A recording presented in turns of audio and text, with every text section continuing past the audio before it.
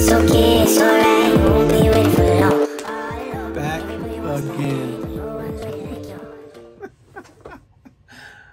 Oh man, that ain't even how I do it. What up, what up? Thanks for coming back through. Appreciate you rocking with me. Today we got a pretty special one. Only because of the obscurity, if for no other reason. I was doing a little research on whether or not this brand even had anything out. It's really tough to find this brand stateside. I have never, ever seen it on foot in person with anybody. I know plenty of people who claim to have them, show them, take pictures of them, but I don't ever see them myself. Well, now I'm one of those folks. I ran across this silhouette with a collaboration between Li Ning and Soulland, a small boutique fashion brand out of Denmark. The price on their shoe was like Y3 level shoes, you know. Got my Y3 sitting back there that we reviewed. I couldn't believe it. I'm like, okay, Li Ning has a collaboration that's $3 bills plus? But I was intrigued. So, dug a little deeper. Come to find out, this was a silhouette that they had already had. They had two silhouettes in the collaboration with Soulland. This one that I'm reviewing today, and then there was one that was a little more elevated, a little more avant-garde. They build them as actual running shoes, but the avant-garde nature puts them into that fashion and style realm. I'm interested to see them on both ends of the spectrum. But this one today, after doing a little more research, I found out that it was a Li Ning silhouette anyway. And again, where do you find it? Here in the States? Nope. Milano, Italy. Milan. Go figure, right? This really dope boutique brand by the name of LNCC. I'm holding it like that so you can actually see their embossing. It's dope. They sent me all my paperwork and documents in this recycled cardboard. It's pretty sick. I really appreciated that step. Shouts out to LNCC. They had these shoes, that $300 collab shoe, as a Li Ning silhouette to begin with for 88 bucks. It was on sale, of course, but 88 bucks? Legit. Looks like it's low cost and limited edition. Scoop those up, bring them on over. So got them shipped over and now we have them. So today we are going to be talking about the Li Ning Windranger. It's wild, man. This shoe is actually pretty bananas. From that major wing on the back to something that they're calling their heat windows or temperature windows. And apparently the highest score too. The silhouette is obviously a running silhouette, right down to the traction on the bottom. Looking like a pair of running spikes. I don't know, I don't think it's a carbon fiber plate that runs all the way through it, but it's got this sort of mid-foot shank down in there that is meant to hold everything together. And why is that?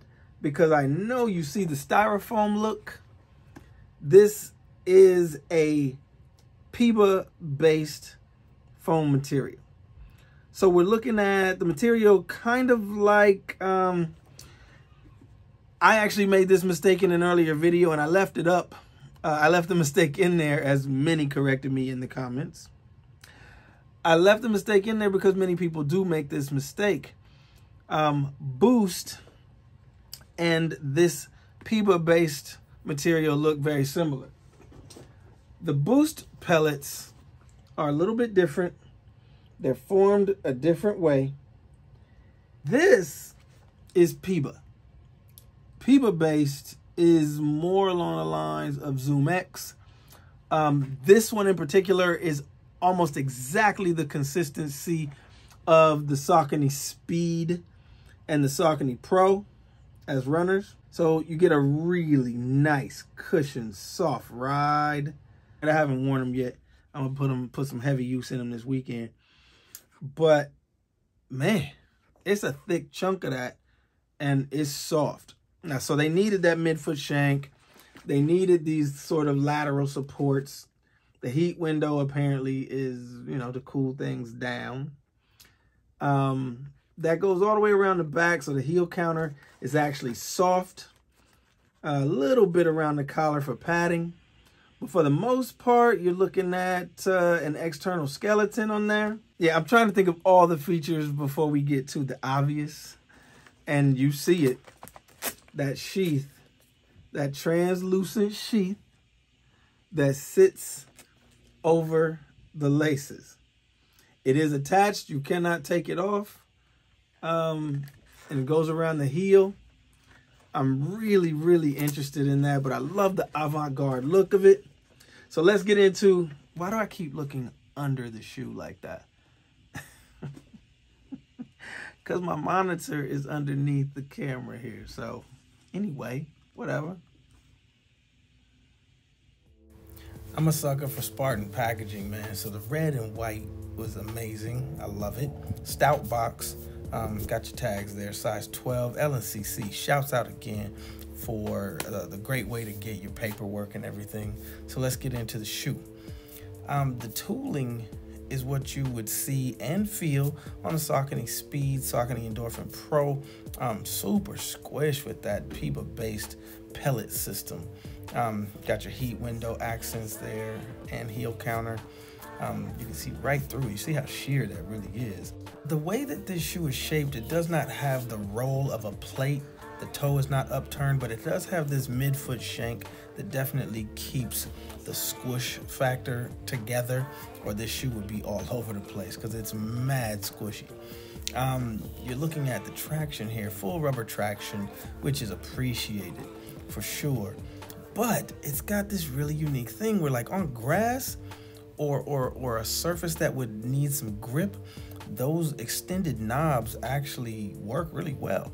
But on flat ground, they actually make the shoe kind of unstable when you walk. Overall, the fit is great. Fits true to size for me. The lacing system cinches up pretty nicely. The tongue, however, has no padding. I wish the tongue did have padding. It's a no-sew tongue, kind of cut out. It doesn't have any gusseting, so you might get some tongue slip on that. You can see how sheer that sheath is. It's crazy. So overall, this shoe has a pretty high stack height. You don't really notice it because of the way it's cut, and it doesn't have that upturn of, you know, overstack height plus carbon fiber plate, all of that. But it's just a really high, I'd venture a 40mm plus stack height on this one. I'm not sure what the toe drop would be, but it's not as drastic as most plated shoes. Wild, right? All in all, this is a wild pair of shoes. I love it. This is kind of where I want my collection to go, kind of where I want my money to go lately. I want to start having shoes that are maybe a little bit obscure, but highly functional. Shoes that are fashionable and still able to be used for what they're meant to be used for. I love that intersection. I love that sort of cross-reference and merging of the two categories. Again, those who know me know my disdain for a lot of Yeezy things, because I think you're paying triple and quadruple the amount plus reseller value for a house shoe. That ain't me. I would much rather spend on something like this that is intriguing and functional. Will I be running in this if I'm traveling and this is the only pair of shoes that I need for looking fresh and getting some work in? I could absolutely take these and be the only one I have in the suitcase. Well, that's it. The Windranger is dope. Thank you for checking it out and making it to the end of the video. Let me know what you think about them down in the comments, and we'll have more for you real soon. Appreciate you. Peace. It's okay, it's alright.